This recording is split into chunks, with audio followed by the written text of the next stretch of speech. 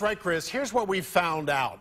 Now, we now know the driver of the tractor-trailer rig was traveling northbound near Grand Avenue, lost control, and hit the guardrail. But it continued on, crashing into a bridge and turning over. Now, the driver of the Dodge Caravan, also northbound, simply could not stop in time and slammed into that tractor-trailer.